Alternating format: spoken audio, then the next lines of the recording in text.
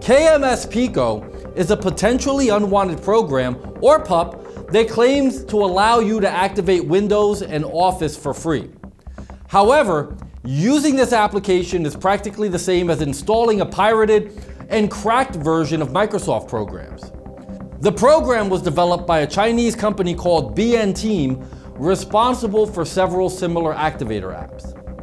When the tool first hit the market, it was advertised as an activator for MS Office and Windows products. This software is not trustworthy and not affiliated with the Microsoft Corporation. KMSpico installs may pave the way for future malware infections, installation of potentially unwanted programs, and more. There are many sites that offer a version of KMSpico. Be aware that they may come bundled with adware, malware, and other threats, and may quickly harm the computer without the user's consent. What exactly is KMSpico? The KMS in KMSpico stands for Key Management Service, a technology used by Microsoft to enable services on local networks. This is done to eliminate the need to connect each computer to the corporate authentication server. The network administrator usually connects to the KMS server by executing the procedure remotely and enabling further services.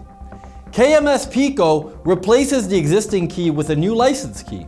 In essence, it authorizes a service without a connection to the official KMS server. Users are advised to stay away or delete KMSpico. The application may be used as a system backdoor to install additional malware. KMSpico requires users to disable all computer security applications before it can be installed. If the software continues to run, an exception must be made in the system's default security settings, as the program is recognized as a threat and the system may automatically prevent it from running.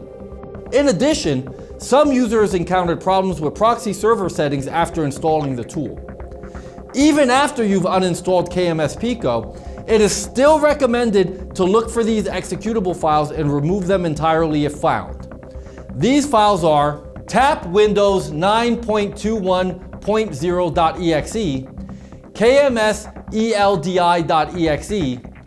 autopico.exe, secoh-qad.exe, service_kms.exe, unins000.exe, and uninsHS.exe.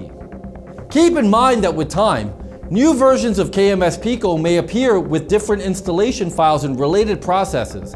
So make sure to be on the lookout for unusual new files or behavior from your computer, and have a reputable malware remediation tool installed on your system to perform regular scans.